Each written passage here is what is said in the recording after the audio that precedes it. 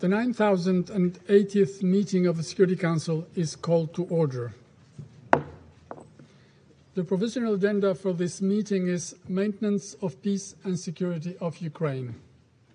The agenda is adopted. In accordance with Rule 37 of the Council's Provisional Rules of Procedure, I invite the representatives of Estonia, Poland, and Ukraine to participate in this meeting. It is so decided. On behalf of the Council, I welcome His Excellency Mr. Volodymyr Zelenskyy, President of Ukraine.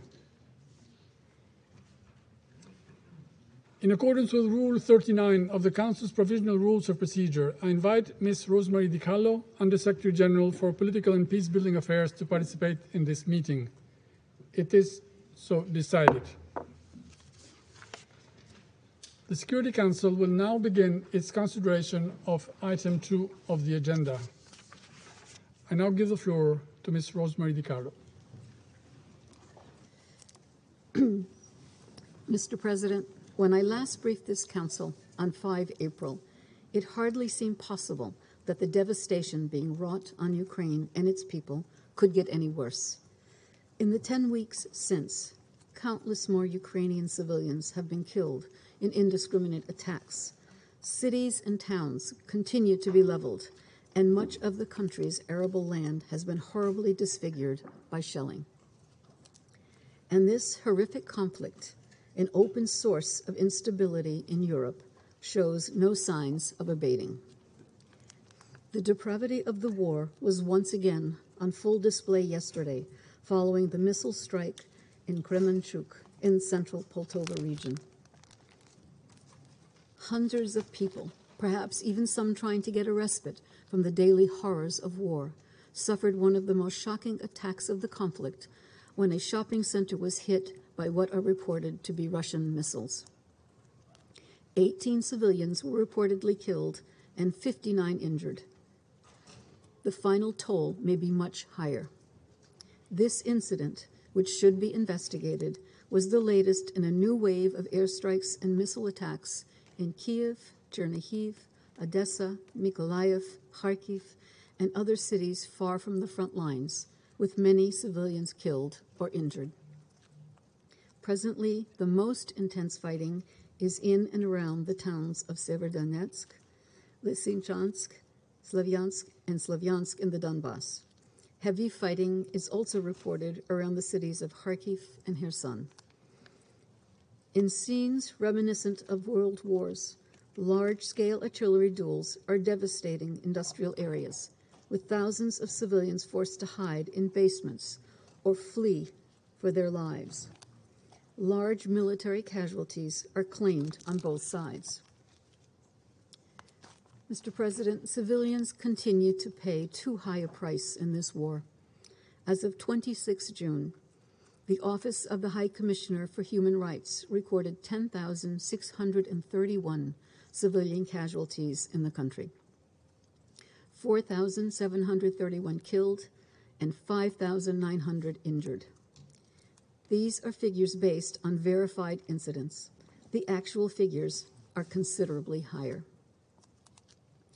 Most of the civilian casualties recorded were caused by explosive weapons with a wide impact area. Many of these weapons are inherently indiscriminate when used in populated areas and, therefore, result in increased civilian casualties and devastating humanitarian impacts.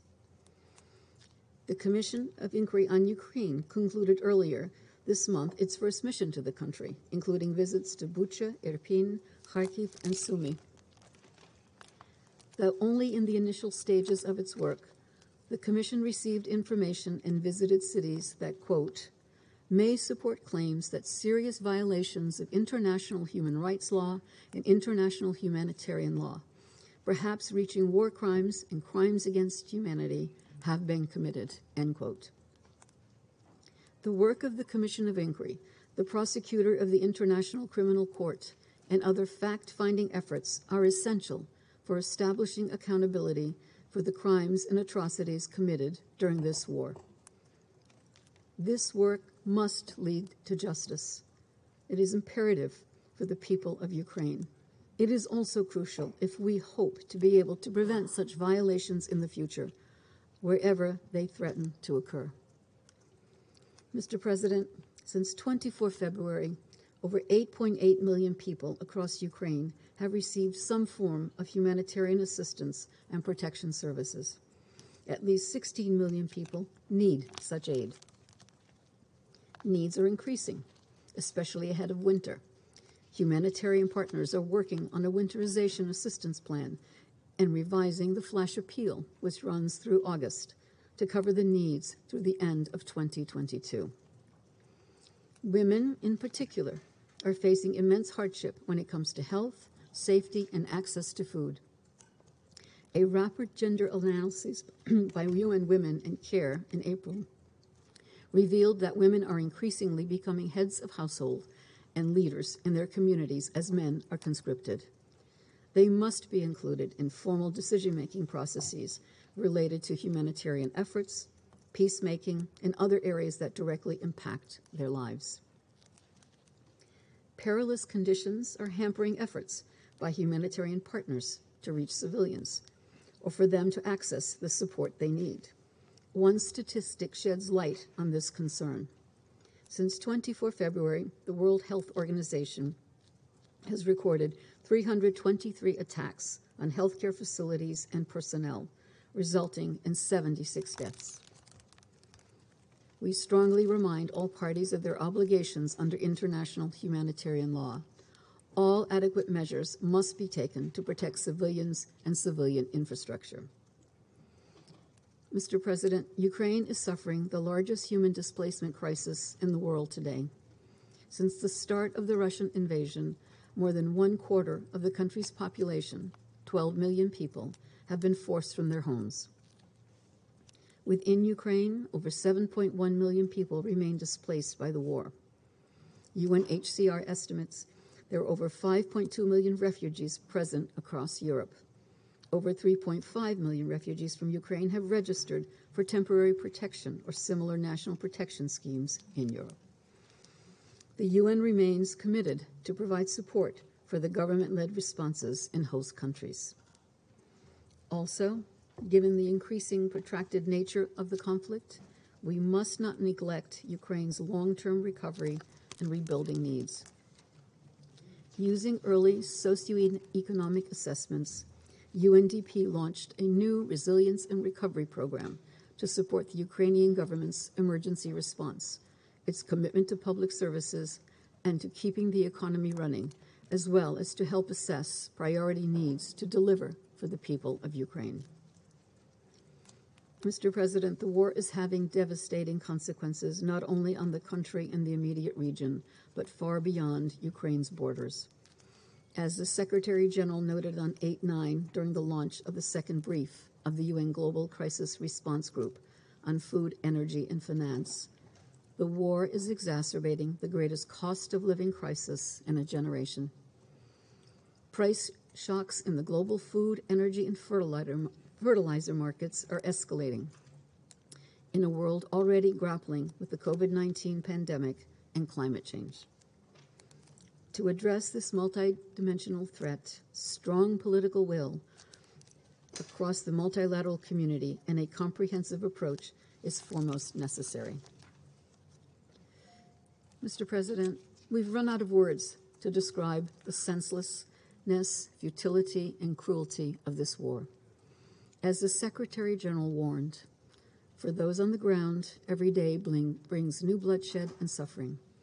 And for people around the world, the war, together with other crises, is threatening to unleash an unprecedented wave of hunger and destitution, leaving social and economic chaos in its wake.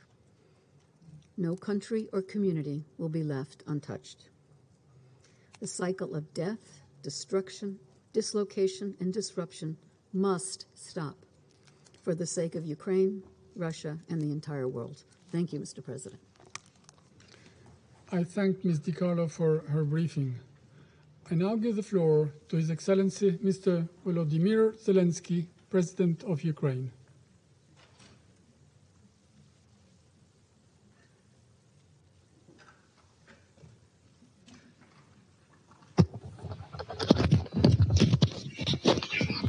Thank you very much. Dear ladies and gentlemen, first of all, let me thank the Albanian presidency in the UN Security Council for promptly convening this meeting at Ukraine's request and for the opportunity to address you. Unfortunately, as of now, the United Nations does not have a legal definition of the term terrorist state agreed by all UN members, but this war that Russia is waging against Ukraine demonstrates not only the meaning of this concept, but also the urgent necessity to enshrine it legally at the level of the United Nations and punish any terrorist state. Take a look at just recent events of a few recent days in Ukraine, a few from the 125 days of Russia's full-scale war of conquest against Ukraine. Saturday, 25th of June, 62 Russian missiles hit our cities. Sunday, 26th of June, and 10 more rockets. One of them hit a residential building in the capital city of Kyiv. 3 stories of a simple building were demolished. Another rocket exploded in the yard of an ordinary kindergarten. Monday, 27th of June, a missile strike in Kremenchuk. Those who carried out this strike could not have been unaware of directing a missile on a simple trade center, one of many shopping malls to be found everywhere in the world. As of now, 18 people are reported to have been killed, but unfortunately there may be more. Another 50 people are wounded and dozens are missing. 7 fragments of bodies have been found ripped off limbs, hands and feet of the people. And if the Russian state claims that all these victims suffered not from its missile strike, then I suggest the United Nations sent either a special representative of the Secretary General of the United Nations or a plenipotentiary commission to decide of this terrorist act at Kremenchuk, so that the UN could independently find out all the information and see that this indeed was a Russian missile strike. Yesterday, Russian army also used rocket artillery against a queue of people lined up for water that took place in the city of Lysychansk, Lugansk region. Ordinary, peaceful people, none of them served in the military, just a queue of people for water. 8 people were killed, including a 15-year-old boy named Danilo. The eldest of the victims was 68 years old. And I want you to hear the names of 4 women killed in the strike: Victoria, Irina, Olena, and Lyudmila. Almost on a daily basis, cruel Russian strikes are targeted against Kharkiv. Just yesterday, 9 were killed, 29 wounded, 5 of whom are children. I want you to know their names. Oleg, 8 years old, Mikhailo, 11 years old, Grigory, 9 years old, Artem, 10 years old, Gleb, 12 years old. That was a Russian artillery strike against ordinary residential buildings. Today, at 5 o'clock in the morning, the Russian army struck Mykolaiv and the town of Ochakiv in the Mykolaiv region. In Ochakiv, 3 people were killed. A girl, 6 years old, whose name was Eve. A man named Magomed, who was 76. A woman by the name of Galina, who was 50. Among the wounded is a child, a boy, 3 months of age. He was born after Russian full-scale invasion started. His name is Volodymyr, and he is severely injured. He is in intensive care. I stress once again, a child, a 3-month-old child.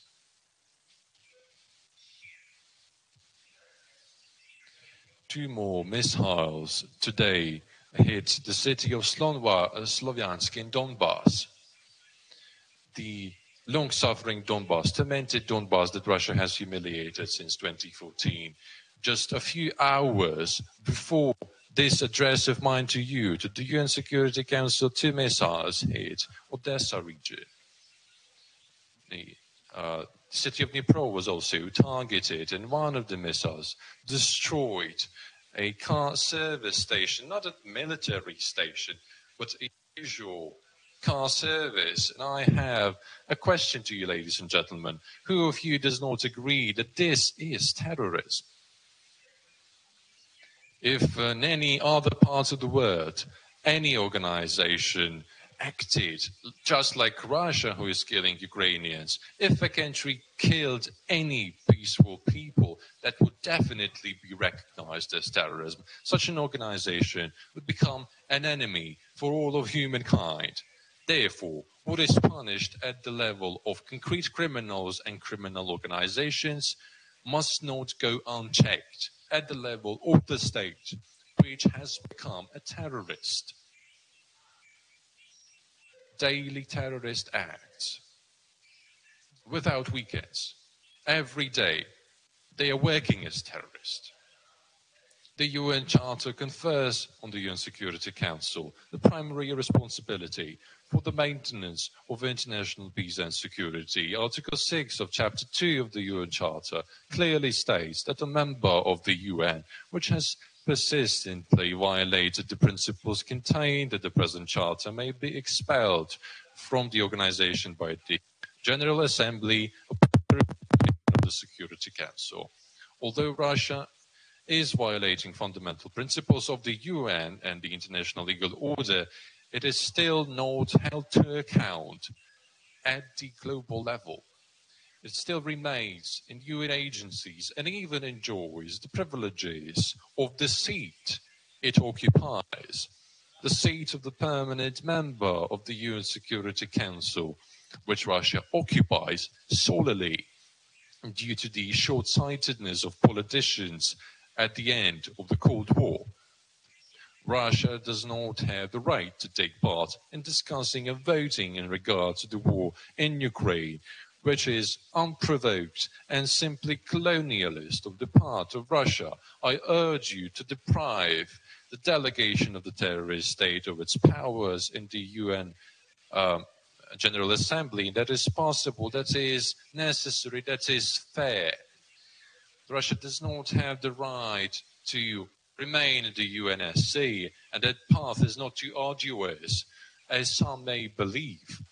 If we exercise some consistency and appropriate political will, that is the only logical way for the UN Charter to work and be respected by all members of the organization. Furthermore, our organization now has sufficient strength to hold to account the terrorist state. Chapter 7 of the UN Charter allows establishing a special international tribunal for investigating the actions of Russian occupiers on Ukrainian soil. The word genocide has repeatedly been used, and all of you have seen what Russian occupiers have done in our city of Bucha. Each of you can obtain information on how many mass graves appeared around the single city of Mariupol after the Russian army razed it to the ground. It was a city of 500,000 residents, and now it lies in ruins. In the case of genocide in Rwanda, the UN Security Council established an international tribunal during 6 months since the beginning of the genocide. Since the beginning of the Russian full-scale invasion of Ukraine, more than 4 months have passed since the beginning of Russia's war against Ukraine in Donbass and the occupation of Ukrainian peninsula of Crimea, which has been repeatedly condemned at the level of the UN General Assembly. More than 8 years have passed. We need to act urgently to do everything to make Russia stop the killing spree, the killings of children, people, everyone. We need to hold it to account for the terrorism. Otherwise, it will terrorist activity in other countries of Europe and Asia, Baltic states, Poland, Moldova, Kazakhstan. Many nations have already heard threats from Russian officials and state propagandists.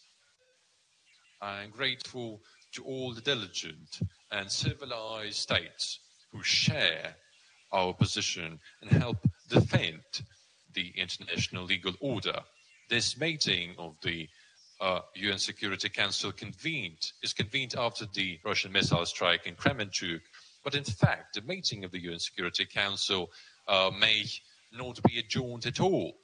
It can go on round the clock, day after day, for us to have time to discuss every terrorist act of the Russian state.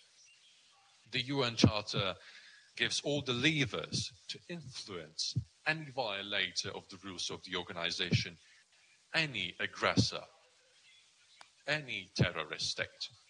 And I urge you to take advantage of these levers. It is imperative to deprive the Russian delegation of the opportunity to manipulate the UN. It is imperative to make it impossible for Russia to stay in the UN Security Council until its terrorism continues. It is imperative to establish a tribunal for investigating everything that the Russian military have done against Ukrainians, and it is imperative to give the legal definition of the notion state terrorism at the UN level. All Russian action must receive legal assessment and global sanctions for the fact that Russia is destructing international legal order. Thank you for your attention. I wish to say just one more thing. Various countries worldwide can have different attitudes to wars worldwide, but they similarly commemorate the victims, not only the military, but every person, every child who is dying, unfortunately, due to this tragedy, the tragedy of war. That is the usual thing. Usually treat with respect and sympathy those who have been unfairly killed, and only the killers do not commemorate those whom they have killed. And I ask you now, I will be very much grateful if you could commemorate all the Ukrainians who have been killed in this war, all the adults, all of our children, tens of thousands of people, and I ask you to commemorate them with a minute of silence.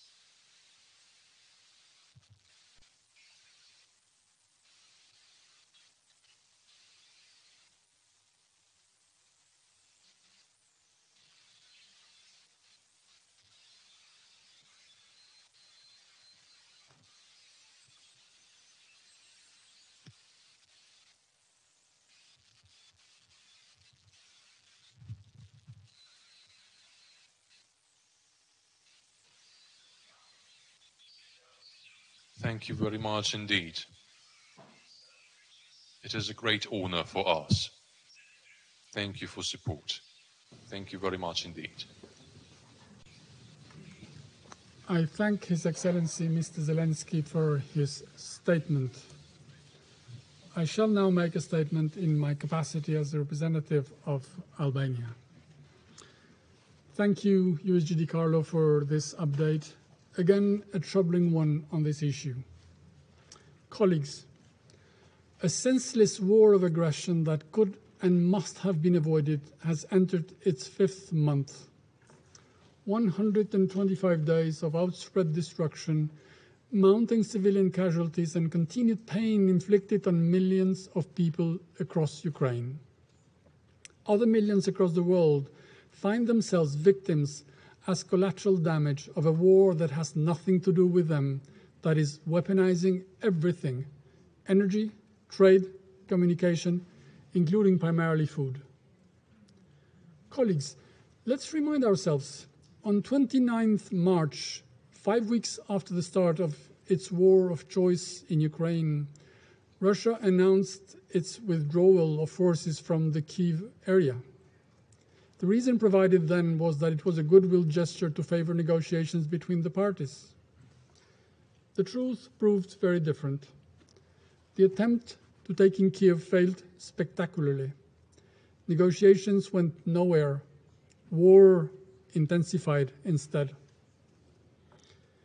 Russia continues its massive assault on Ukraine, threatening Europe, running against every human effort invested since World War II to build global peace through the international rule of law. As war has shifted ferociously to the east, life returned to some sort of normalcy in Kiev until missiles starting again falling from the sky with an unmistaken message. Russia can hit you at will, anywhere, anytime, just because it can. Last Sunday, nearly 1,000 people found themselves under a Russian airstrike which hit a shopping mall in the city of Kremenchuk in central Ukraine. Reportedly, tens of people lost their lives and several dozens were injured. What possible justification can be provided to missiles thrown over a commercial center in the very heart of an urban area?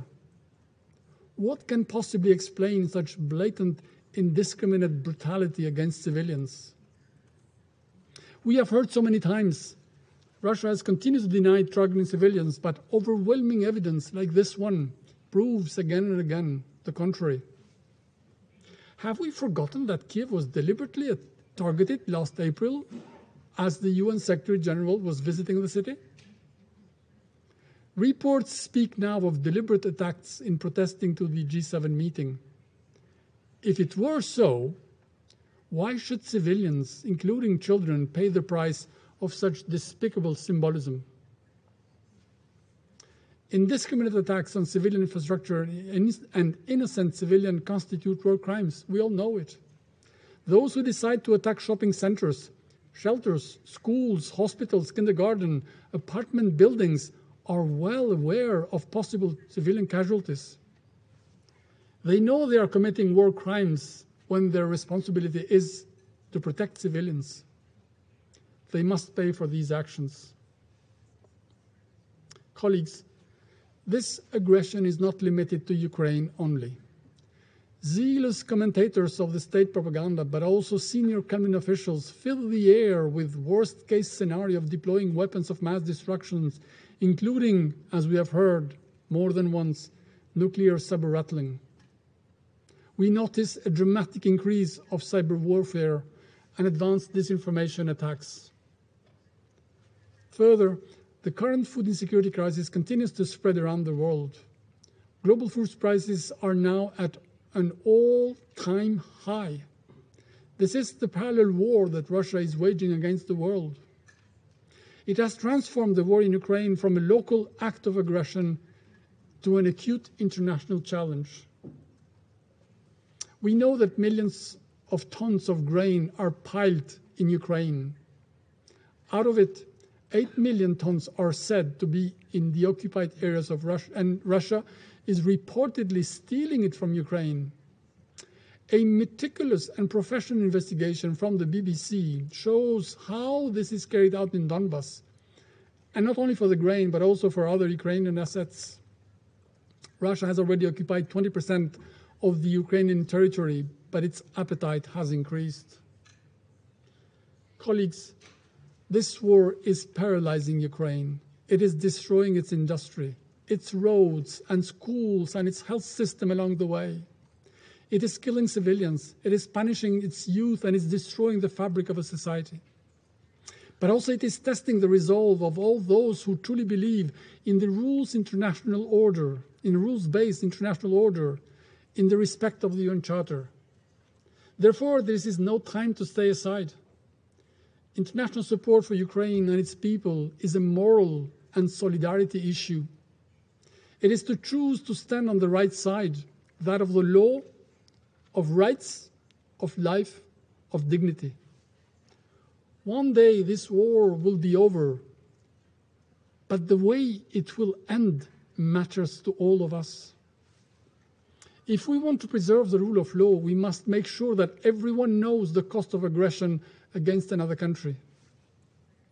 We welcome the recent commitments of G7 for a new package of coordinated actions aimed at increasing pressure on Russia over its war in Ukraine. We also welcome the latest decision of the European Union. Colleagues, let me end with this. This war must stop with full and immediate withdrawal of the Russian forces and military equipment from the entire territory of Ukraine. The sooner, the better for all, Ukraine, for Russia, and the entire world. Thank you. I resume my function as President of the Council. I now give the floor to the representative of the United States. Thank you, Mr. President. Thank you, Undersecretary General DiCarlo, for your compelling, if ultimately heartbreaking, briefing. I thank President Zelenskyy for addressing the Council again today. We were honored by his presence here, but I think we're all horrified by the circumstances under which we meet. And we express our deepest condolences to him and the people of the Ukraine for the horrors they continue to suffer on a daily basis, including the senseless attack by Putin's forces that destroyed the shopping center in Kremenchuk. America stands, as always, united with Ukraine. It would already be an outrage if yesterday's attack was a horrific exception, but it is not even that. The attack fits into a cruel pattern, one where the Russian military kills civilians and destroys civilian infrastructure in Ukraine. The Kremlin has demonstrated time and time again that it is trying to subjugate Ukraine, its sovereignty, its people, its spirit. Putin keeps trying to intimidate and divide Ukraine's partners. We have shown and will continue to show that our support for Ukraine is resolute. I expect the representative from the Russian Federation in a moment to try to obfuscate, to avoid responsibility and blame others for this tragedy. But no one here will be fooled. We all see the grim reality for what it is, and the reality is that Russia's war of choice has led directly to the destruction of crowded malls, grocery stores, theaters, hospitals, and schools, and the innocent civilians inside them. Make no mistake, there is ample, publicly available evidence that Russia, and Russia alone, is responsible for these attacks. And make no mistake, deliberate and indiscriminate attacks on civilians and civilian objects constitute war crimes. The United States has previously assessed that members of Russia's armed forces have committed war crimes in Ukraine. I repeat, to be clear, war crimes. The evidence is mounting, and it cannot be ignored.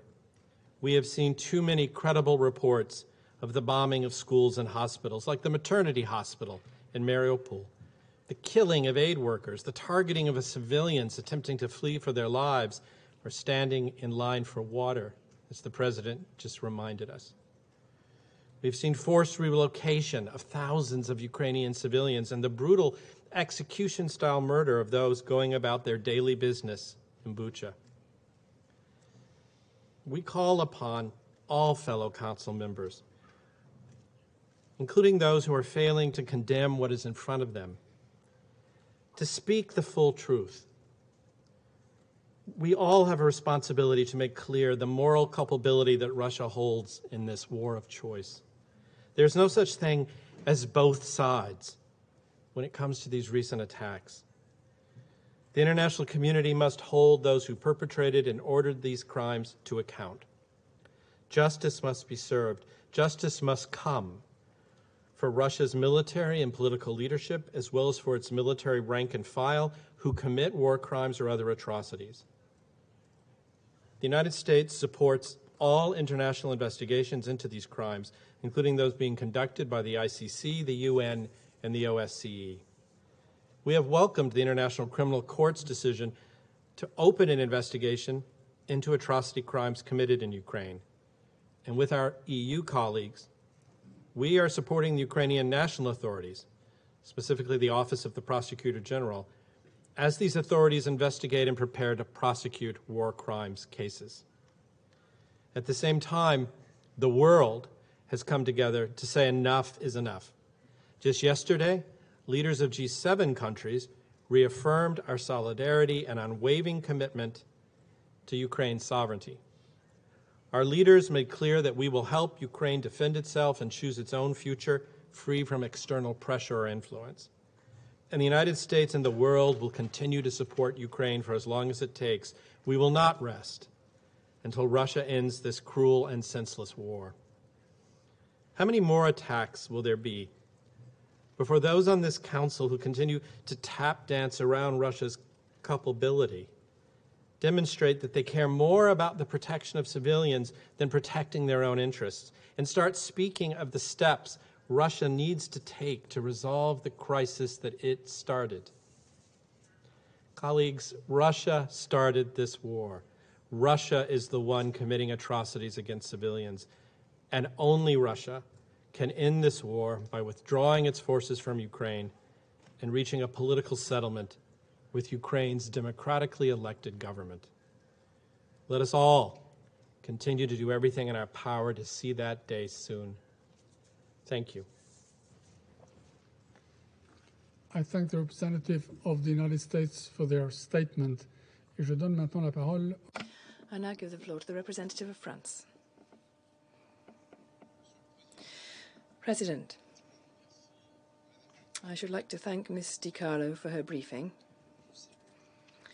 and I welcome the participation of President Zelenskyy and can assure him of France's full solidarity with Ukraine.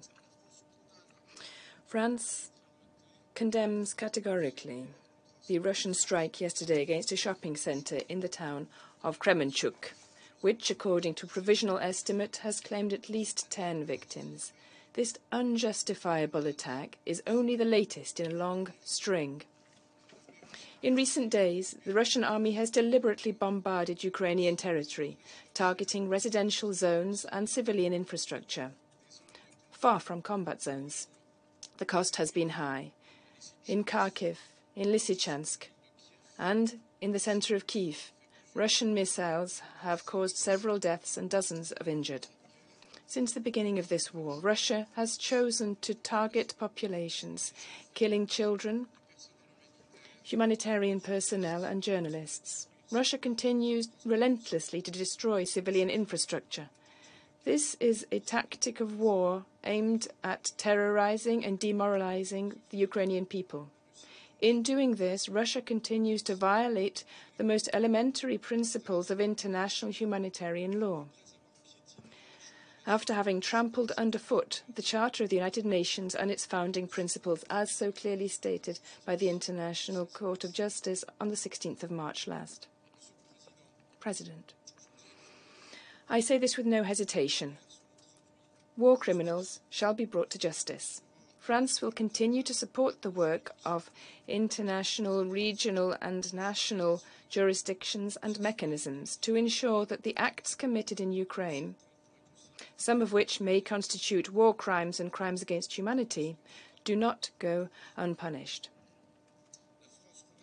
France renews its call to cooperate with the International Criminal Court and with the investigation mechanisms. France will continue to exert maximum pressure to compel the Russian authorities to bring an end to this war. The whole world is affected by this conflict. It could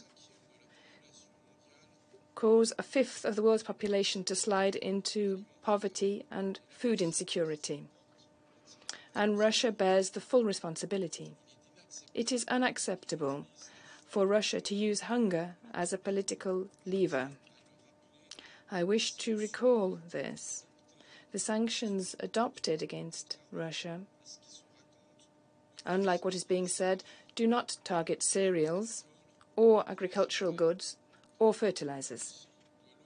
Russia must lift the blockade on Ukrainian ports in the Black Sea in order to allow the export of foodstuffs.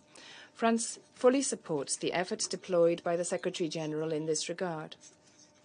President, France calls upon Russia to uphold its international commitments, to cease hostilities, to withdraw its armed forces from Ukraine, and to bring an end to this unjustifiable and devastating war. Humanitarian access must be guaranteed, particularly in those regions most affected by combat. In the face of the historic challenge posed by the return of war in Europe, the European Union has decided to grant Ukraine the status of an accession candidate. Because today the people of Ukraine are fighting to defend our values and those promoted by the Charter of the United Nations. France has already mobilized $2 billion for economic and humanitarian assistance and will continue to stand shoulder to shoulder with the Ukrainian people. And I take this opportunity here to salute once again their courage. Thank you. I thank the representative of France for his statement. Representative of Brazil. Thank you, Mr. President.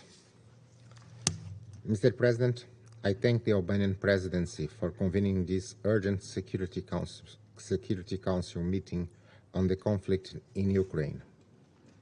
And I thank Undersecretary Rosemary DiCarlo for her briefing. Brazil received with deep concern recent news of airstrikes on or near densely populated areas in Ukrainian cities, of which the commercial center of Kremenchuk yesterday is the most dramatic example. We deeply regret the loss of human life and the destruction of urban and industrial infrastructure, which will be undoubtedly have serious consequences for the already dire humanitarian situation in the country. Attacks against civilian objects, especially in densely populated areas, encourage a perverse logic of retaliation. We urge the parties to allow an impartial investigation into these incidents and to refrain from actions that could result in increased civilian casualties. Brazil reiterates its call for parties to respect their obligations under the UN Charter and international humanitarian law, including observing the principles of distinction and proportionality. This comprises the protection of civilians in all circumstances, entailing the exercise of restraint by military forces and the establishment of mechanisms for evacuating areas directly impacted by operations. We encourage parties to engage in constructive dialogue to achieve this common goal. Mr. President, 4 months after the start of the conflict, it should be clear that there is no alternative to a political solution. It is unreasonable for military operations to be prolonged, with no prospect for an end to the immense human suffering imposed on civilian populations. We renew our appeal for an immediate cessation of hostilities and the establishment of peace negotiations without delay or preconditions. This Council is responsible for creating conditions for dialogue. We should redouble efforts to seek solutions that favor peace negotiations and minimize the impacts of the conflict, both in Ukraine and in other affected regions. And I thank you. I thank the representative of Brazil for their statement, and I give the floor to the representative of the United Kingdom. Thank you, President. And I join others in thanking USG DiCarlo for her briefing. And while we welcome President Zelenskyy's participation, again, we deeply regret the circumstances that brought him here today. President, just over 4 months since the start of its illegal invasion, Russia's war against Ukraine continues. Russia continues to pummel Ukraine's eastern Donbass region in an effort to seize full control. And over the weekend, Russia launched an intense barrage of cruise missile attacks at targets across Ukraine, including hitting a shopping centre in Kremenchuk with over 1,000 people inside.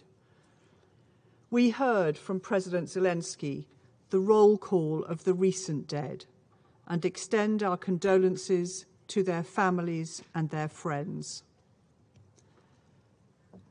When the world calls for peace, for dialogue, and adherence to international law, Russia answers with escalation, with missiles, and targeting civilians. More attacks, more destruction, more death, and as I'm sure we will hear again today, more war propaganda, more lies, more disinformation. Nor can we ignore the prominent role of Belarus in the direct staging post for the attacks over the weekend and yesterday. We praise the extraordinary bravery and resolve of the Ukrainian people in the face of this brutal assault on its sovereignty and territorial integrity and its very existence as a country.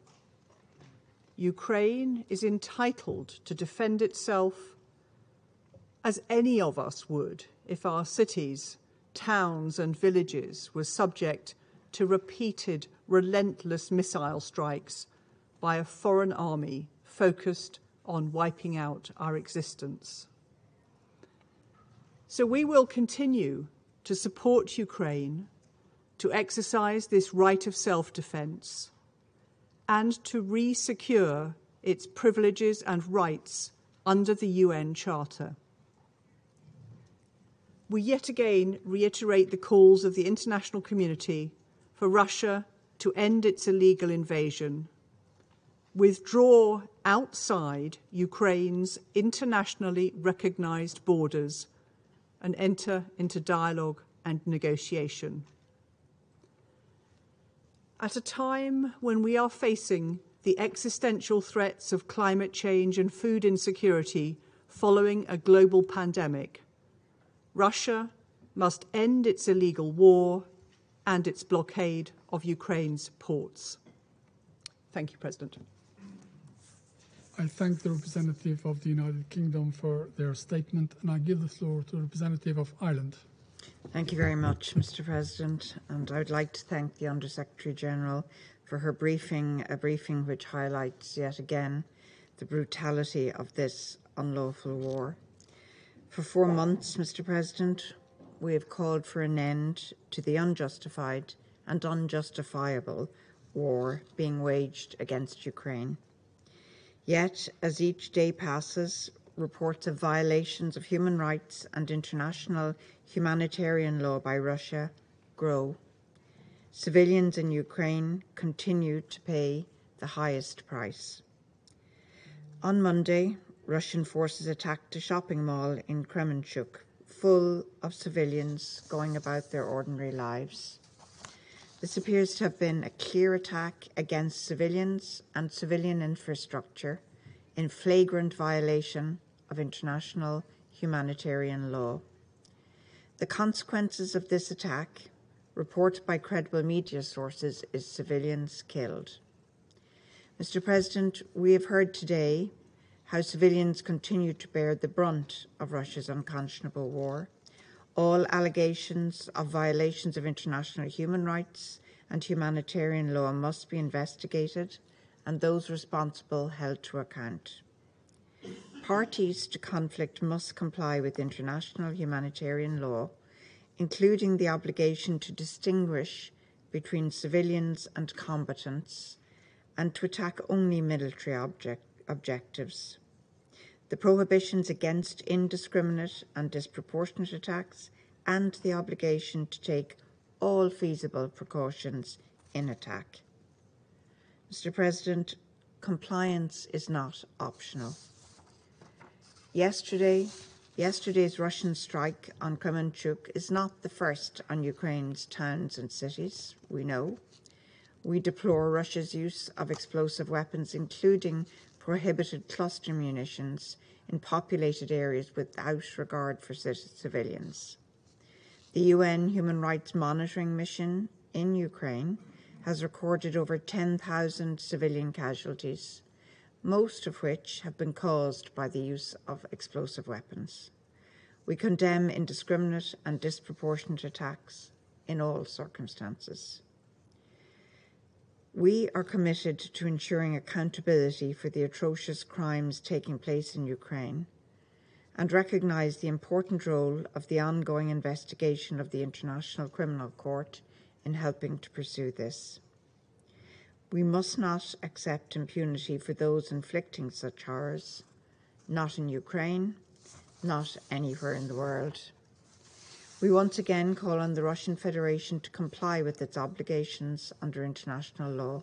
There must be full, safe and unhindered humanitarian access for humanitarian personnel to reach civilians, including those who choose to remain in Ukraine and those who are unable to depart, including the elderly.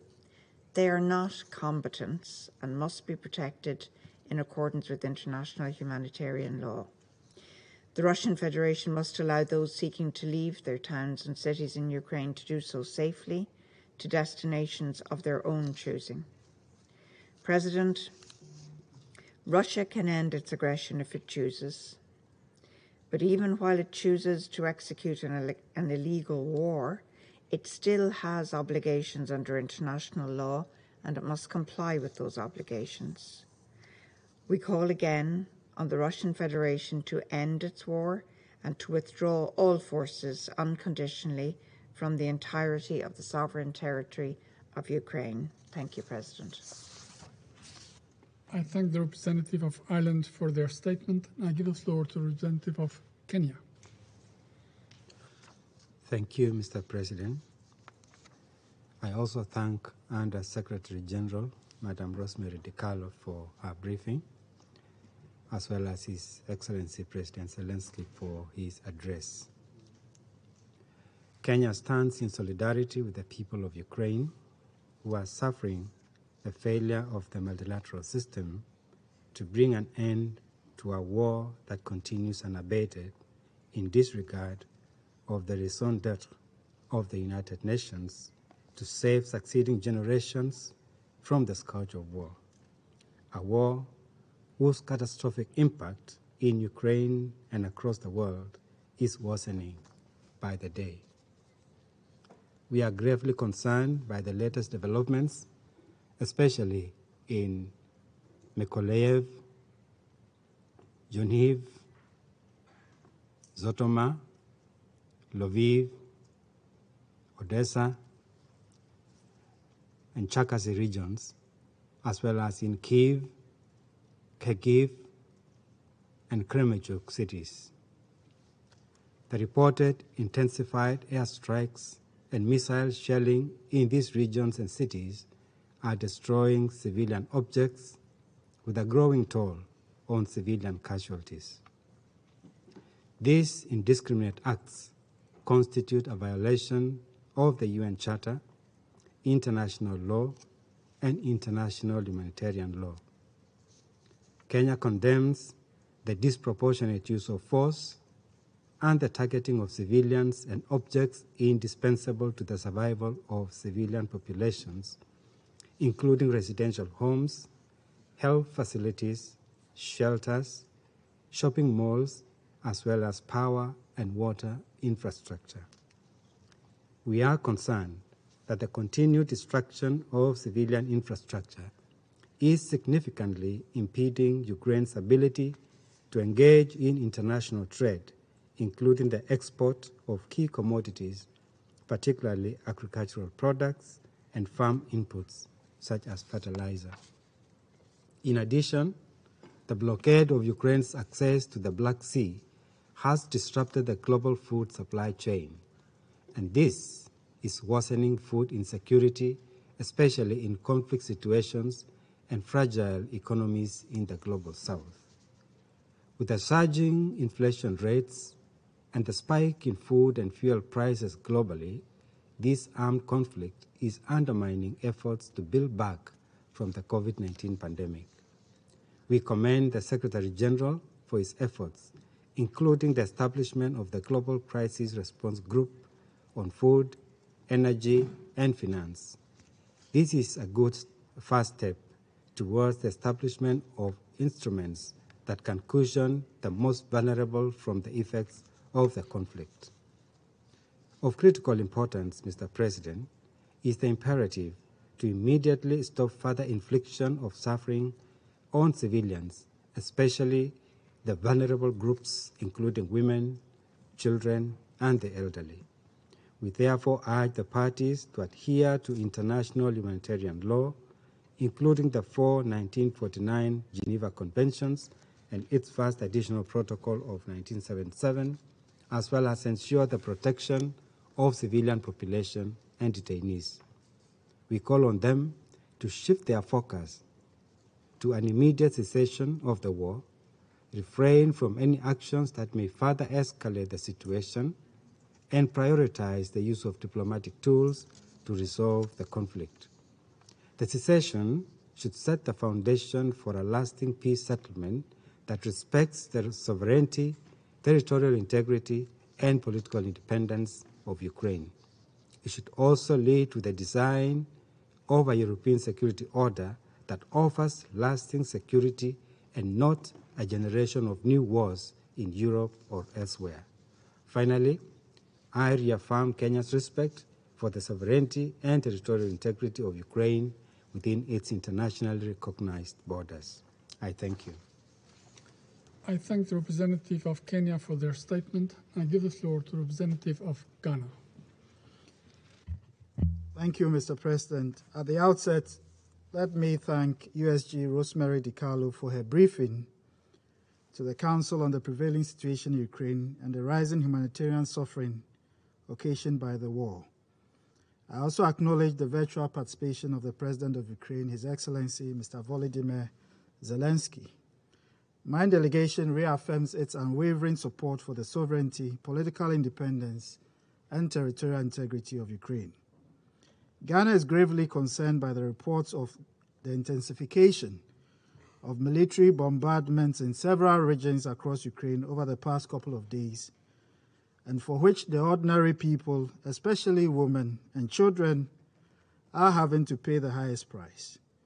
We remain concerned that residential areas continue to be the target of missile launches and bombardments, and regret that such places have increasingly become the arena for combat.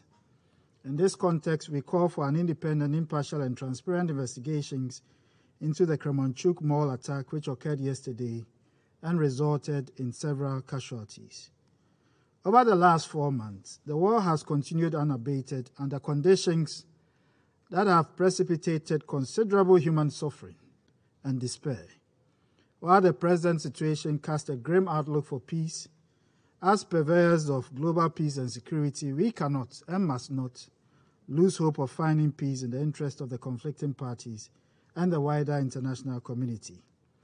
With each passing day, the urgency to find a peaceful and durable solution to the conflict grows. The snowballing effect of the collateral economic impact on the rest of the international community, especially developing countries which already are burdened by the impact of the COVID-19 pandemic and other pressing global challenges, could soon go beyond the reach of easy resolution. It is therefore our plea that ongoing diplomatic efforts should be given an opportunity for the cause of peace and the abatement of this needless war on the basis of a commitment to genuine and unconditional dialogue. We welcome the positive results that follow the Secretary General's visit to Kyiv and Moscow during the month of April, which demonstrate for us the utility of the United Nations in such delicate circumstances. We encourage the parties to accept the good offices of the Secretary General in repairing the broken trust occasioned by the war against Ukraine in order to move forward toward negotiations. We call for an immediate cessation of military engagements in areas populated by civilians and urge the urgent creation of demilitarized humanitarian corridors in all besieged areas in compliance with the precepts of international law and international humanitarian law. We note the obligation of the conflicting parties to proactively protect civilians and civilian infrastructure from harm. Similarly, aid and humanitarian workers must be afforded equal treatment of protection. In concluding, we urge maximum restraint and encourage rhetoric that is facilitative of a peaceful process. Finally, we reiterate our call to the members of this Council to harness all efforts in bringing an end to this war and restoring peace and stability to Ukraine. I thank you. I thank the representative of Ghana for their statement, and I give the floor to the representative of Mexico. Gracias. Thank you, President. I thank Under-Secretary General DiCarlo for her briefing, and President Zelenskyy, who has spoken to this Council once again today. The 24th of June marked 4 months since the beginning of this war. Unfortunately, once again, there has been an increase in attacks against civilian infrastructure and very populated areas in various regions of Ukraine, including Kyiv and particularly in Luhansk and Donetsk. We condemn yesterday's attack on a shopping centre in Kremenchuk, a shopping centre with many civilians inside it. We do not know the final number of deaths yet, but there are at least 18 deaths and dozens of injured, which is deplorable. An attack of this kind runs counter to international law and international humanitarian law. We support the call of the Humanitarian Coordinator for Ukraine for a prompt independent investigation to begin into these facts. Likewise, we reiterate our support for the prosecutor of the International Criminal Court in investigating possible war crimes committed in Ukraine.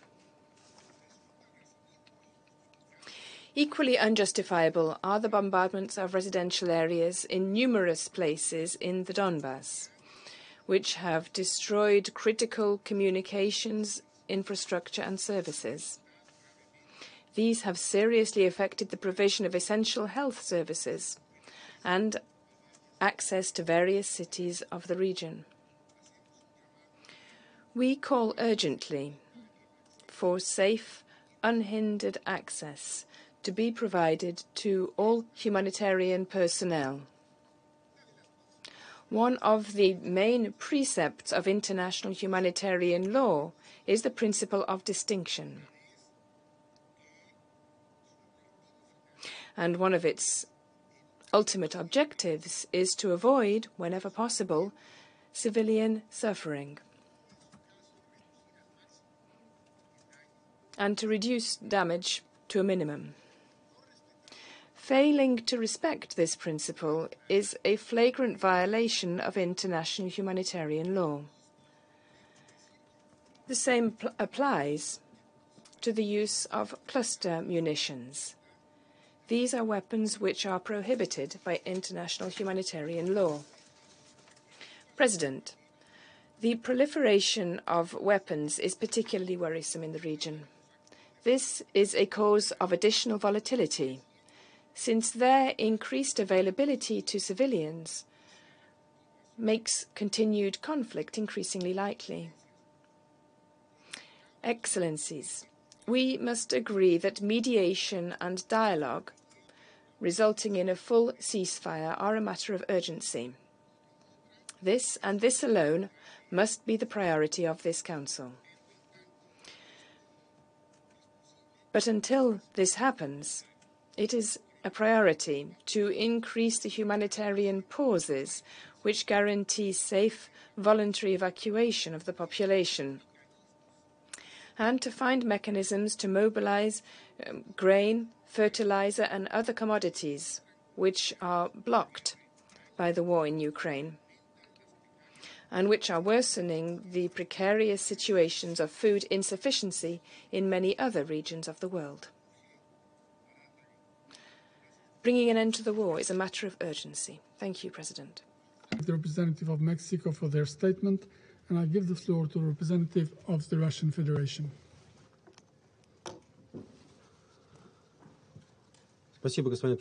Thank you, Mr. President. Before I begin my statement, I would like to say the following. We are greatly concerned by the line taken by the Albanian presidency regarding the participation of President Zelenskyy in today's meeting. No consultations were held with all the members of the Council on this matter. Delegations were essentially presented with a fait accompli at the last possible moment. This violates existing practice and the traditions of the work of the Security Council. President Zelenskyy was already provided with an opportunity to address the Council once as a matter of exception, and as the then British presidency assured, without creating a precedent, we do not see any basis to keep propagating such exceptions.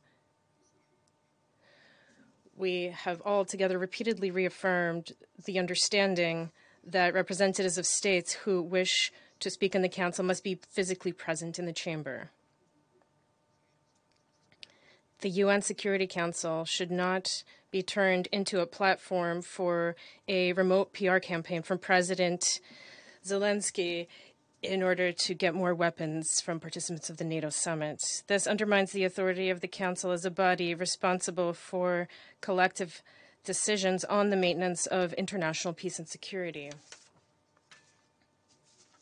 The Ukrainian party, at the instigation of our Western colleagues, is attempting to undermine this authority and turn the members of the Council into an audience for acting performances.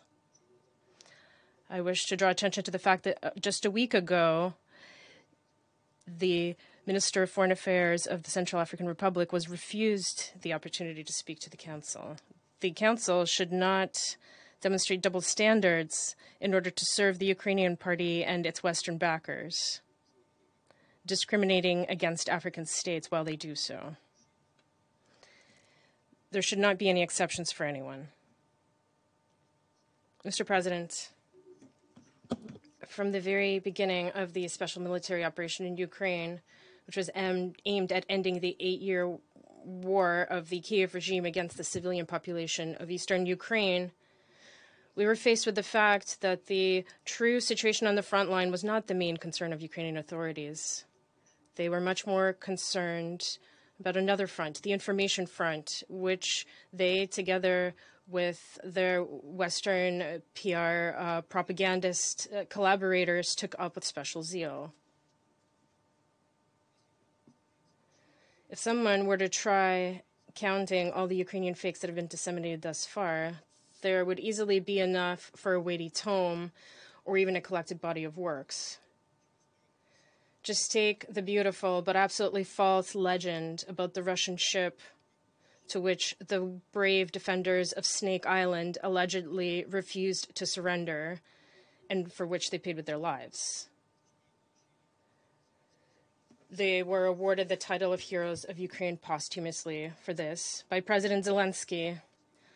Of course, it later turned out that the entire Ukrainian garrison of the island was alive and well and had safely surrendered to the Russian army. But the legend was not rewritten, and Ukraine still proudly issues stamps with this patriotic story. How about the famous ace pilot, the Phantom of Kiev, who allegedly terrorized the Russian Air Force and shot down dozens of Russian aircraft? No matter that his exploits were illustrated with fragments from computer games or old internet videos. Later on, however, even Western journalists reluctantly had to admit that this was a fabrication. Yet some Ukrainian propagandists continue to exploit this legend to this day. Internet videos are a separate issue altogether. At the initial stages of the special military operations, even the British BBC was horrified by the number of Ukrainian video fakes. But then, like other Western media, it became to take a more relaxed approach and even to publish its own, passing off homes in Donetsk destroyed by Ukrainian shelling for buildings in Kiev. Ukrainians and their Western handlers quickly understood that whatever was happening on the ground was not important at all in our digital age. What was important was what the Western media was showing. Taking advantage of the voluntary withdrawal of Russian troops from the Kiev and Chernihiv regions, Kiev and Western propagandists brought the world the provocation in Bucha, which was monstrous in its scale and equally monstrous in execution. Despite the glaring inconsistencies, many in the West still continue to believe in it, as we heard today. And the Kiev authorities used the place where it was carried out as a mandatory stopping point on the itinerary for foreign guests, since it is located close to Kiev. It's a kind of ominous marketing, which is very convenient for squeezing more arms supplies from sponsors. Bucha became a turning point in the supply of Western weapons, which was precisely the goal of the Ukrainian authorities. They themselves openly admitted this. As Ukrainian Foreign Minister Kuleba said in an interview to the BBC on April 4th, and I quote, "The massacre in Bucha should eliminate any hesitation and unwillingness on the part of the West to provide Ukraine with all necessary weapons," end of quote. Having gotten a taste, the Kiev successors of the White Helmets then tried to implement something no less ambitious. And that's when the shelling of the station in Kramatorsk came. It was meant to cement the global community's belief in the atrocities of the Russian army, but this was done so clumsily and so unconvincingly that they now prefer not to recall it at all because the involvement of the armed forces of Ukraine in this crime is so obvious. And then, in the best tradition of Goebbels, the image of the barbaric Russian soldier, rapist, and marauder began to be implanted into Western minds, exactly the same way that the Nazis did during the final stage of the Second World War. And at that point, our soldiers, according to Ukrainian propagandists and their tales, began to loot, rape, and sow fear with their unprecedented cruelty. We all remember how the representative of the Kiev regime sitting with us today talked with a straight face about how our soldiers steal washing machines and even toilets because they have never had such miraculous appliances back home. Today, his followers have adapted and modified this ridiculous tale to the point where our soldiers now allegedly loot electric kettles but forget to take the basis for them because they don't know how to use them. Something that falls into this logic is the lies about the theft of Ukrainian grain, which we also heard today. And many in the West believed in all this. They pitied the poor Ukrainians and fiercely hated the Russians. And yet they were not in a hurry to check the facts while they regularly supplied Kiev with coveted weapons. But at a certain point, everything started to go wrong for the Ukrainian propagandists. Reports accusing Ukrainian soldiers and nationalists of cruelty and war crimes began to multiply on social media. Reports of looting, torture, rape, deliberate shelling of residential areas, placing heavy weapons in those areas, and using civilians as human shields. And there were not just dozens of such testimonies, but hundreds and thousands spreading across social networks. That is how, for instance, the legends about the shelling of the maternity hospital and the drama theater in Mariupol fell apart. And then more than 2,500 nationalists from the Azov battalion, who had already been turned into martyrs and heroes, not only had to outright surrender, but also had to release hundreds of civilian hostages who told the truth about what had been done to them. Moreover, Ukrainian Ombudsman Denisova also let everyone down, going too far in recounting and relishing the details of rapes allegedly committed by Russian soldiers, descriptions of which our Western colleagues then willingly used, including in this chamber. After being fired, she was forced to admit that she deliberately lied so that Ukraine would continue to receive weapons. And it turned out that there was no evidence apart from Denisova's lies. No evidence at all on that the Ukrainian and Western countries would have.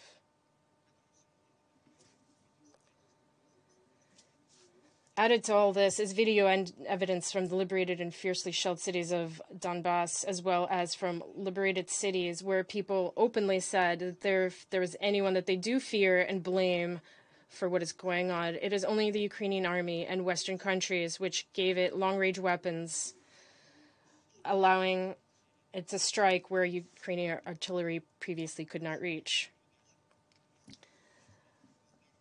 Moreover, there were also the military failures caused by the inept actions and the betrayal of Ukrainian command, leaving barely armed soldiers, including new recruits, to their fate, and not allowing them to surrender and save their lives, since they were prevented from doing this or retreating this by detachments of nationalists who shoot their own in the back. There have been too many similar videos from the Ukrainian military lately, and they are surrendering by the hundreds, if not the thousands. It became increasingly difficult to conceal all this from the Ukrainian and global public. Thousands of soldiers ended up in the new pocket in the Severodonetsk and Lysychansk area, and this on the eve of the NATO summit, where the issue of new arms supplies to Ukraine would be discussed. Arms that can not only be used but sold to third parties, following the schemes familiar to Ukrainian officials, attributing everything to military losses. In other words, it became obvious that in order to return the attention of the world community back to Ukraine, even though it was becoming fatigued, a new Bucha-style provocation was necessary. But the problem was that the Russian army had not retreated from anywhere for a long time, and planting corpses or shooting civilians only made sense only on territories that had been brought back under Kiev's control. That is when apparently the idea came to stage a new type of provocation, an alleged strike on a shopping center in Kremenchuk. In reality, there was no strike on the shopping center. The Russian armed forces used precision weapons to strike hangars with Western weapons and ammunition received from the United States and European countries in the area of the Kremenchuk road machinery plant. Those weapons and ammunition were spread throughout the warehouse area for further shipment to Ukrainian troops in Donbass. In other words, in order to use those weapons to shell residential areas of Donetsk, Luhansk, and other cities. The strikes of the Russian armed forces allowed to prevent this. The long-range artillery supplied by the West gives the armed forces of Ukraine the ability to reach remote rear areas of Donbass and to strike them without any military purpose whatsoever, but only to intimidate civilians. On June 5th, the strikes were carried out by the armed forces of Ukraine using 155mm Caesar howitzers received from NATO countries, as a result of which 6 civilians died and more than 30 were injured. Every week, dozens more dead and injured are added to these horrific statistics. Yesterday, the Ukrainian armed forces used the M142 HIMARS multiple rocket launch system for the first time in Pervalsk in the Luhansk People's Republic. Mentions of such strikes against civilians and civilian targets in Donbass were not heard once today from our Western colleagues. You simply don't care about this, just as you prefer to ignore the Kiev's methodical extermination of the people of Donetsk and Luhansk for 8 years as it was going on. Now, returning to Kremenchuk, the Amstor shopping center was located some distance away, and it was not hit. This can be seen on video from surveillance cameras. If a missile were to hit the shopping center, nothing would have been left of it. The video posted by Ukrainian bloggers, however, shows that goods located inside the shopping center were not affected by the blast. They were still standing on their shelves and had not even fallen down. The houses adjacent to the shopping center were not damaged either. The glass in the windows was still intact. This would have only been possible if the rocket had exploded at a considerable distance away. However, the detonation of ammunition for Western weapons that was stored in the warehouse created a fire which then spread to the shopping center. Our dear Western colleagues, I have gone into the details of the work of Ukrainian propaganda so much here today in the hopes that you will finally understand just how ridiculous and how unconvincing you look as you pick up and promote new products of Ukrainian agitprop propaganda. These include not only the fakes and the stage incidents I mentioned, but also claims that Russia is allegedly preventing exports of Ukrainian grain. Kyiv only wants support in the form of money and weapons from you. But you must understand that shipments of the latter, as we warned you from the very beginning, were and remain military targets for us, just like mercenaries from your states. And the facilities where these weapons and mercenaries are located or stockpiled also become legitimate military targets, as were the hangars on the territory of the Kremenchuk road machinery plant. The regime in Kyiv is deliberately storing weapons in the very center of cities next to residential areas, endangering the population and turning it into a human shield. And you try not to notice this, devaluing the very values that you allegedly attempt to promote. At the same time, no matter how much you may try to deny the facts and claim otherwise, we have not carried out any strikes against civilian peaceful targets, nor have we ever done so. If you do not believe us, you can turn to eyewitness accounts and listen to the assessments of military experts. They will confirm, for example, that the residential building in Kyiv, which was mentioned today, was not damaged by a Russian cruise missile, but as a result of the poor work of 2 Ukrainian air defense systems that shot down their own anti-aircraft missiles over the building. Your unwillingness to acknowledge this doesn't change the truth.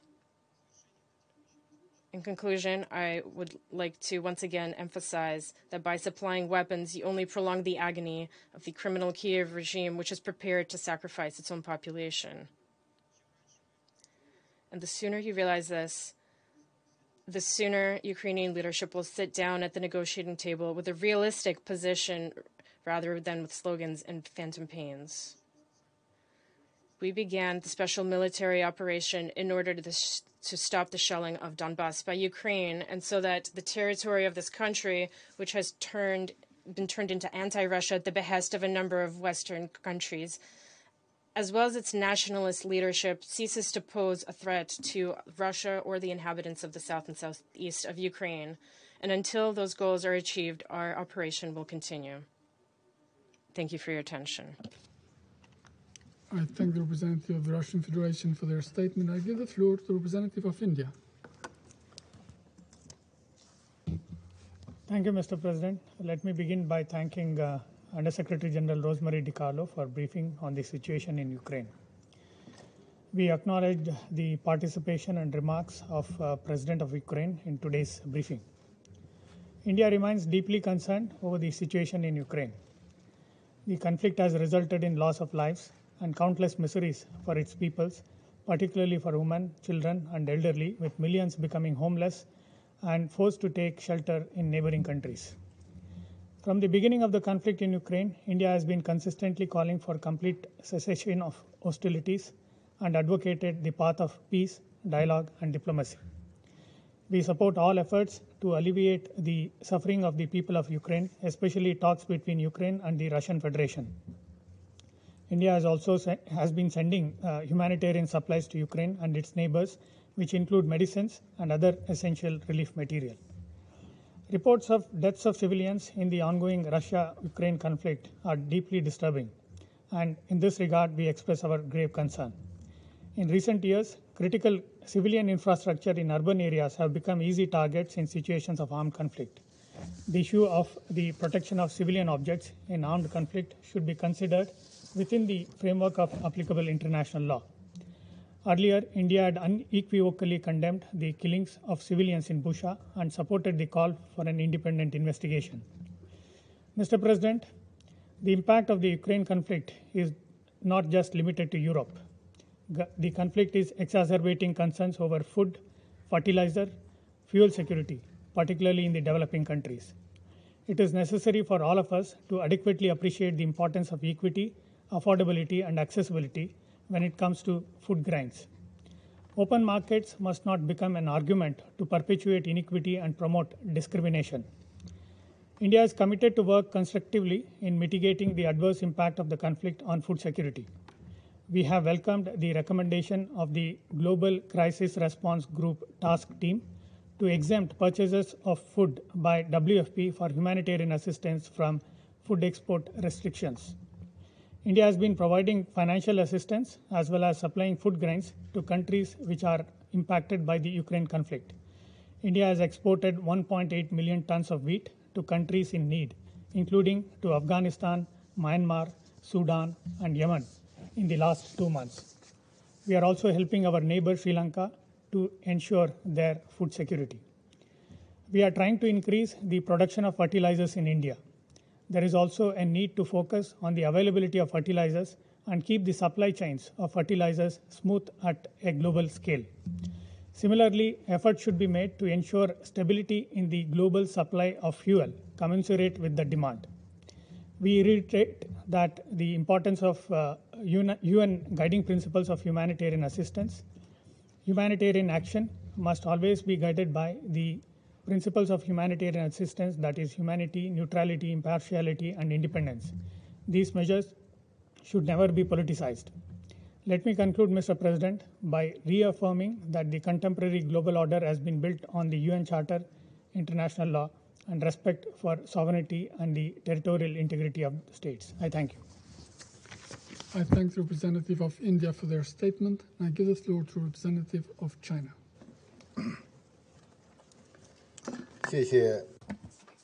Thank you, Mr. President. Mr. President, the military conflict in Ukraine is already over 4 months long. On this geopolitical crisis of great concern to the international community, China has always made its independent assessments based on the historical context and the merits of the Ukrainian issue. Chinese leaders repeatedly noted the necessity to respect sovereignty and territorial integrity of all countries, to adhere to the purposes and principles of the UN Charter, to heed the legitimate security concerns of all countries, and to support all those efforts that are conducive to the peaceful settlement of the crisis. For some time now, China has joined all peace-loving countries in calling for a ceasefire. We have been keenly committed to promoting peace talks and made unremitting efforts for de-escalating the situation, early restoration of peace, and mitigating humanitarian situation and stabilizing the global economic order. It is regrettable and worrying that the conflict continues. The crisis is trending in a protracted and expanded direction. Humanitarian situation remains dire. Civilian casualties are growing, and people are suffering. Multifaceted spillover effects are exacerbating global challenges.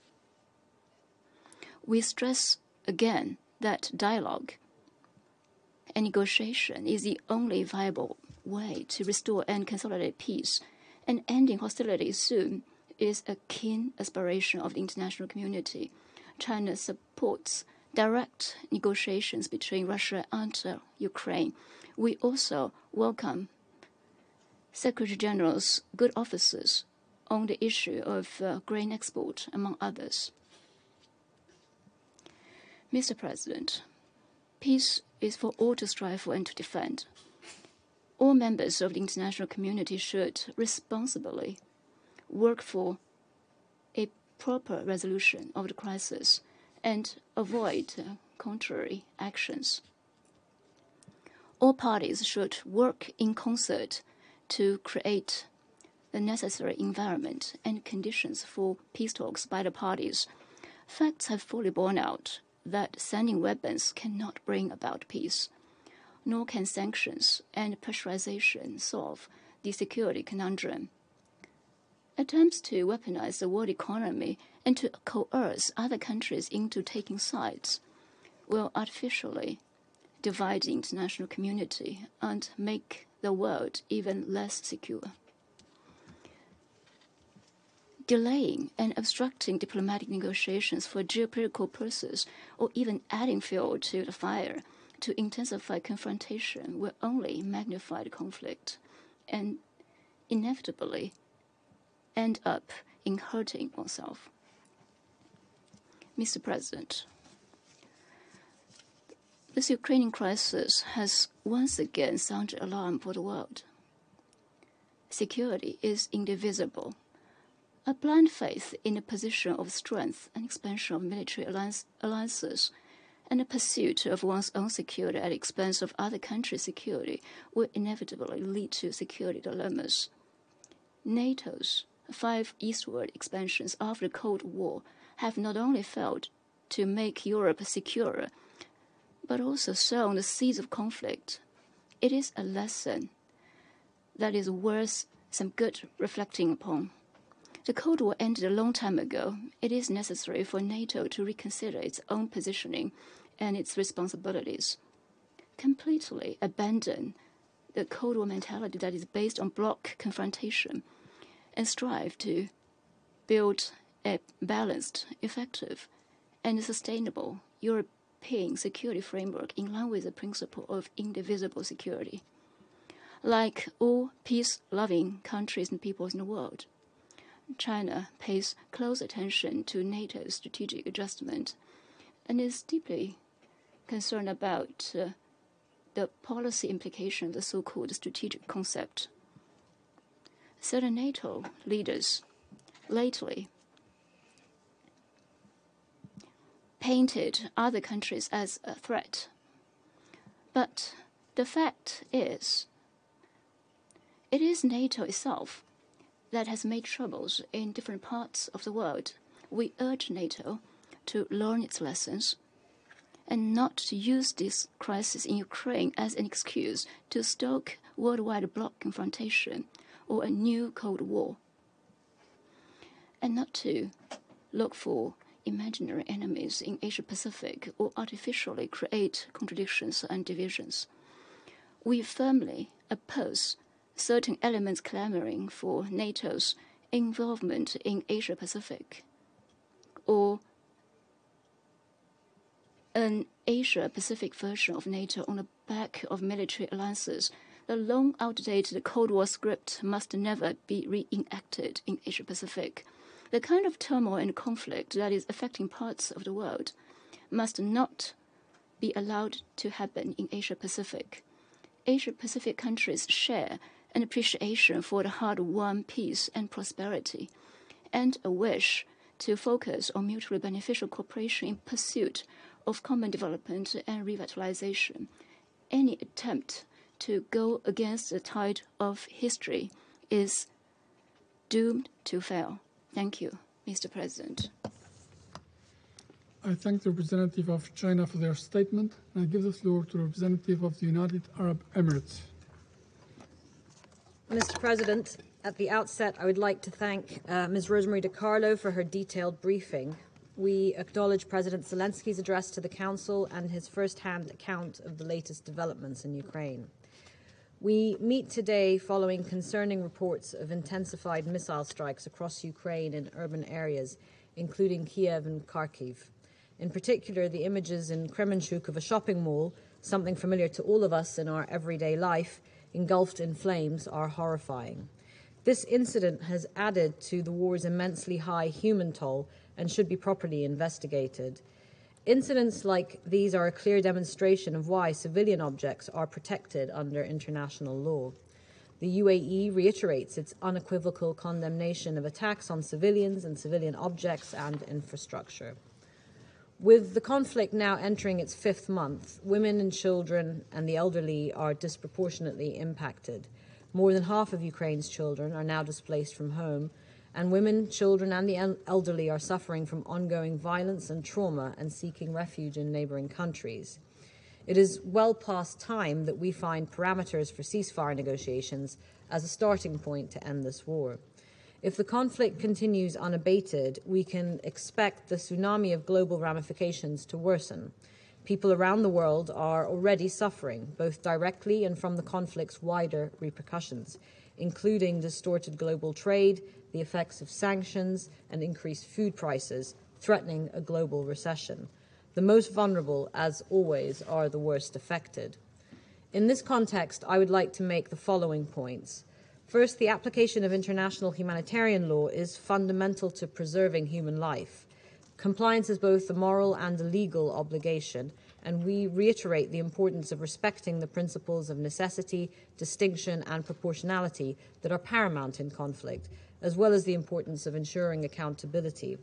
Any military operation must be limited to exclusively military objectives, and all precautionary measures must be taken to avoid the direct or indirect targeting of civilians. The fact that the war in Ukraine has so greatly affected heavily urbanized areas with high-density civilian populations only underlines the imperative of applying the principles outlined in the Council's framework on the protection of civilians and civilian objects. Second, the international community should intensify efforts to de-escalate and engage proactively to end this conflict. Almost 2 months have passed since this Council adopted a presidential statement expressing deep concern regarding the maintenance of international peace and security in Ukraine. The war in Ukraine, however, has continued to escalate. The UN Charter outlines many of the tools that can be deployed to reach a peaceful settlement. But knowing that the tools exist or that they are at the disposal of the parties is not enough. The talk needs to be walked, and now is the time to have an actual dialogue on the humanitarian challenges and to prioritize an immediate cessation of hostilities, laying out the contours of a sustainable solution that ends this conflict and ends it on a foundation upon which peace can be built. We encourage the parties to seize this opportunity, and we urge the Secretary-General and others in trying to bring together the parties for good faith negotiations to this end. Third, helping ease global food insecurity must be a priority. This cannot wait. We must avoid a food catastrophe. We are already facing what David Beasley so vividly described as having to take food from the hungry to feed the starving. Specifically, there needs to be a solution to export the grain and fertilizer that are so critical to food systems around the world. We are encouraged by ongoing efforts aimed at allowing ships safe passage to and from key seaports, including Odessa. The Security Council must do everything within its power to support these negotiations, and we look forward to the Council addressing this in more detail. Finally, Mr. President, the devastation in Ukraine from this war is undeniable.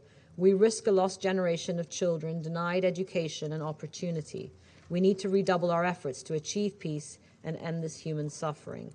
This Council must exhaust all avenues and spare no efforts to this objective. Thank you, Mr. President. I thank the representative of the UAE for their statement, and I give the floor to the representative of Gabon. Merci, Monsieur le Président. Thank you, Mr. President. I thank Undersecretary General Ms. Volodymyr DiCarlo for her briefing. I welcome the virtual participation of President Zelenskyy in this meeting. Mr. President, the war in Ukraine has now been going on for more than 4 months, and its consequences continue to spread on the humanitarian and security level as the political and diplomatic horizon appears to be receding and shrinking to nothing. The serious humanitarian crisis resulting from the war must absolutely be stemmed. Too many civilians have paid with their lives, and millions of them, many women and children, have been forced to flee combat areas to seek refuge in other cities in the country or abroad. Despite the outpouring of international solidarity to host Ukrainian refugees, and despite the commitment of the UN and its specialized agencies to assist them, the humanitarian situation in Ukraine is worsening with the bombardments, the destruction of production and distribution facilities, and the disruption of value chains. Outside Ukraine, the consequences of the war are exacerbating food insecurity in countries already in conflict. In some regions, the specter of famine looms as a likely prospect as aid workers struggle to provide urgently needed food aid. At the same time, many countries are facing unprecedented economic inflation, which is straining their economies. This gloomy picture is, however, not inevitable. It is urgent for this crisis to be brought under control and for its effects to be rapidly contained. There is still time to avoid chaos. The parties to the conflict must find a consensus regarding the export of the tons of wheat that are being held up in Ukrainian ports. In this regard, we welcome the actions taken by the African Union, and we hope that they will soon yield results within a reasonable time frame. Many farmers, especially in Africa, are waiting for fertilizers for their crops. For those of them who are already facing significant climate challenges, this situation creates uncertainty that could threaten agricultural production. Mr. President, we are concerned about the signals we are seeing which suggest a clear desire to prolong the war. We repeat, the world does not need another protracted conflict. That said, the war is not a state of lawlessness. The parties to the conflict must respect their commitments under international humanitarian law, refrain from any use of weapons of mass destruction, and do everything possible to facilitate unimpeded and secure access for humanitarian aid. Civilians and civilian infrastructure must not be targeted. We condemn the artillery fire targeting a shopping center in central Ukraine yesterday. The tendency to trivialize the threat of the use of weapons of mass destruction is a matter of concern for my country. As a party to the Treaty on the Non-Proliferation of Nuclear Weapons and the Biological Weapons Convention, we condemn any use or threat of use of weapons with indiscriminate effects. The very existence of such weapons poses a real threat to our shared peace and security. Mr. President, my country continues to believe that the best way to end the humanitarian crisis and the outbreak of violence in Ukraine is to end the conflict. We remain convinced that the international community has the means to bring the parties to the discussion table. We urge the parties to engage in good faith in constructive negotiations, to leverage all diplomatic and political channels in order to find a negotiated and consensual solution to the conflict. Peace and security must remain the ultimate objective towards which the initiatives of all the parties and of the international community converge. We call for the cessation of hostilities with a view to returning to peaceful coexistence. Thank you. I thank the representative of Gabon for her statement. Floor to the representative of Norway. Thank you, President. I thank you, USG De Carlo, for shedding further light on the situation in Ukraine and the continued attacks against civilians by Russian forces. I welcome also the strong testimony of President Zelenskyy on behalf of the people of Ukraine. First, Norway reiterates that Russia's war is, in and of itself, a violation of international law. The principles of the UN Charter are clear on the illegality of the acquisition of territory by force. We reiterate our call for Russia to stop its illegal attack on Ukraine immediately. Second, Norway strongly condemns all violations of international humanitarian law and international human rights law. We condemn in the strongest terms the reported killings of Ukrainian civilians, and we call on Russia to immediately end the indiscriminate and deliberate attacks against civilians and civilian infrastructure in Ukraine. The targeting of residential areas, such as the devastating missile attack against a shopping center in Kremenchuk yesterday, is unacceptable. The urban warfare and intensified Russian missile attacks against Kyiv, Kharkiv, and other cities is causing immense civilian suffering. We reiterate our demand and the demand of international law that the civilian population must be protected and that all necessary measures be taken to avoid civilian casualties. International humanitarian law must be fully respected and implemented. We condemn Belarus for facilitating Russia's attack on Ukraine. Third, violation of international law cannot go unchallenged. All violations need to be investigated, and perpetrators of any crimes must be brought to justice. We support the investigation by the ICC, the Office of the Prosecutor General of Ukraine, and other international investigations. President, as the war in Ukraine continues, it is inflicting a terrible cumulative harm on the civilian population, undermining prospects for peace and security.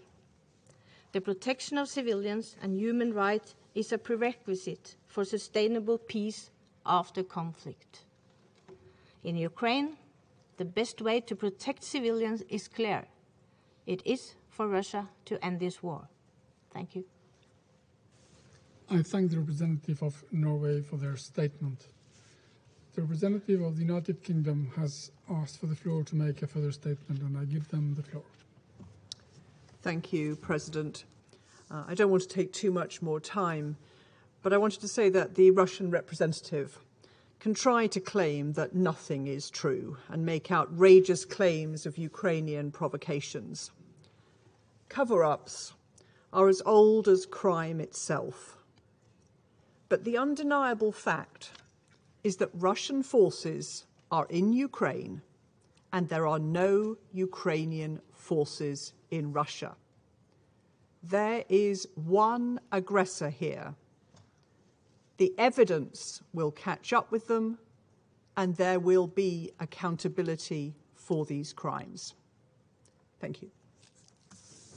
I thank the representative of the United Kingdom for their statement. The representative of the Russian Federation has asked for the floor to make a further statement, and I give them the floor. Thank you, Mr. President. I will also be brief. I won't take too much of your time. I just wanted to note that such statements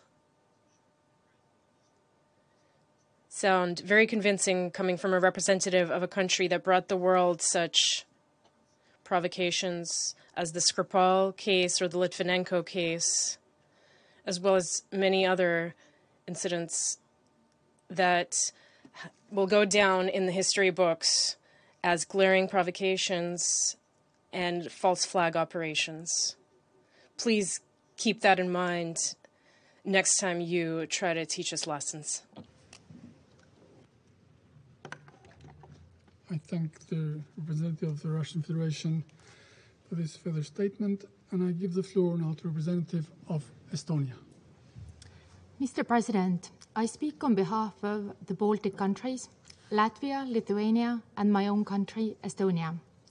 I thank the Albanian presidency for organizing this briefing and Undersecretary General Rosemary DiCarlo for the updates on Russia's full-scale barbaric military aggression against an independent and sovereign country that wishes nothing more than living in peace and freedom to choose their own destiny, free from foreign interference in its internal affairs. We warmly welcome President Zelenskyy's participation in this meeting and commend him and the Ukrainian people for their heroic courage and resistance for the freedom of their country and for the freedom of us all. Crime against aggression is a prime crime against the international law.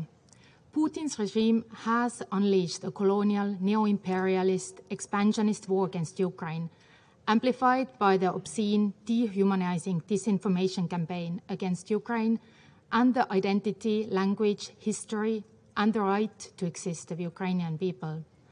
The Security Council must urgently perform its duties to stop this unfolding catastrophe. As we have seen over the course of 4 months, 124 days now, unable to defeat the defenders of Ukraine in the battlefield, Russia's military seeks to achieve its aims by terrorizing civilians. We have already seen this too many times. maternity hospitals, schools, kindergartens, residential buildings, and now also shopping centers are targeted indiscriminately and without any remorse. Russia's terror knows no bounds. The shelling of a crowded shopping center in Kremenchuk, as well as numerous other intensified attacks on Ukrainian cities, Sloviansk, Kharkiv, Kiev, in recent days had no military justification whatsoever. No justification other than to kill, injure, and cause extensive human suffering, and thereby hope that the spirit of Ukrainian people will be broken, the calls for peace at all costs will grow, and that the demands of the aggressor will subsequently be met. This is the diplomacy Russian way, by using terror and blackmail. The Russian actions represent flagrant violations of international law, including the United Nations Charter. Russia has repeatedly ignored the calls by the UN General Assembly, as well as the order of the International Court of Justice to immediately suspend the military operations in its territory of Ukraine and withdraw its armed forces from Ukraine. The borders of a country are not to be changed by force. This demand is the heart and soul of the UN Charter. The systemic violations of humanitarian law and human rights, deliberate attacks on civilian objects and civilians, executions, sexual and gender-based violence, arbitrary arrests, abductions, enforced disappearances, and forced deportations of civilians, including unaccompanied children to Russia, as well as their illegal adoption, committed against Ukrainian people, amount to war crimes and crimes against humanity, and possibly even genocide. The international community should not spare any effort to ensure that those responsible for these atrocious crimes are held to account. We need collectively to give our strongest support to the ongoing work by the prosecutor of the International Criminal Court, the Independent International Commission of Inquiry mandated by the United Nations Human Rights Council, and the work of the expert mission under the Moscow mechanism of the Organization for Security and Cooperation in Europe, as well as the national investigation by the Office of Prosecutor General of Ukraine. Justice will be brought to the victims and their families. Mr. President, we are concerned that yet again has Russia resorted to dangerous and irresponsible nuclear rhetoric by announcing its intention to transfer nuclear-capable missiles to Belarus and upgrading Belarus warplanes to make them capable of carrying nuclear weapons. We urge Russia and Belarus to act in line with their international commitments and cease destabilizing nuclear saber-rattling. Any use of weapons of mass destruction is unacceptable and leads to severe consequences. We herewith strongly condemn the involvement of Belarus as Russia's complicit in this aggression against Ukraine. We also strongly condemn Russia's weaponizing food to increase food shortage and global hunger, and thus destabilize international security. Recent reports have shown that Russian forces have been systematically stealing grain and other products from local farmers in occupied areas of Ukraine. As a result of Russia's military activity, more than 20 million tons of grain is currently blocked in Ukraine. We fully support the efforts of the United Nations to find an urgently needed solution for the export of Ukraine's grain and urge Russia to ensure free passage of shipping from Ukrainian ports. Mr. President, let me reiterate that it is the obligation of each member of the international community to stand up against those who violate the principles and rules of international law, including the UN Charter. Otherwise, we risk losing the international rules-based order we built and committed to since the end of the World War II. Fundamental principles of respecting sovereignty, territorial integrity, and refraining from the use of force are to be respected by every country and are not for debate. We resolutely condemn Russia's war of aggression against Ukraine. We urge once again Russia to immediately stop its indiscriminate attacks against civilians and civilian infrastructure and to immediately and unconditionally withdraw all its troops and military equipment from the entire territory of Ukraine within its internationally recognized borders. Estonia, Latvia, and Lithuania stand with Ukraine and the Ukrainian people. Thank you. I thank the representative of Estonia for their statement, and I give the floor to the representative of Poland. Mr. President, thank you for convening this important meeting. I also take this opportunity to thank USG DiCarlo for her briefing, as well as His Excellency President Zelenskyy for his powerful statement. Mr. President, irrespectively of what we have heard again from the Russian representative today, Russia is waging a total war against Ukraine. A total war which, from its very beginning, 124 days ago, has been in total lack of respect for the international humanitarian law and human rights law. We have a duty to repeat it over and over again, even though the aggressors themselves keep reminding us about the true character of their actions with every atrocity they commit. Yesterday's deadly rocket attack launched by Russian forces on a bustling shopping center in Kremenchuk was just the latest in the long list of those somber reminders. As the heart-wrenching images are still before our eyes, we need to be loud and clear. In only the past 4 days, Russia has fired over 130 missiles on Ukrainian cities of Kiev, Kharkiv, Mykolaiv, and Odessa, to name just a few. By deciding to hit objects of no military significance, Moscow wants to cause large human losses, terrorize the civilian population, and disrupt the functioning of infrastructure catering to everyday needs of ordinary Ukrainians. According to cautious estimates provided by the OHCHR, only between June 23rd and June 26th, more than 120 civilian casualties were confirmed. The shelling of the Amster Mall in Kremenchuk alone killed at least 20 people and injured 60 more. Moscow is not only disregarding humanitarian issues and ignoring international criticism, it wants to show that it will strive to break the resistance of the Ukrainian authorities by all means and costs.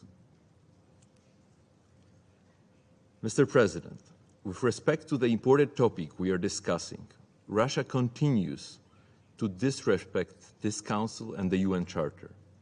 It is particularly cynical that Russia, a permanent member of the Security Council, which has been entrusted with the responsibility for maintenance of international peace and security, is not only failing to fulfill its basic responsibilities, but acts as an aggressor in blatant disregard for this organization and the foundational rules the international peace and security mechanisms have been built on.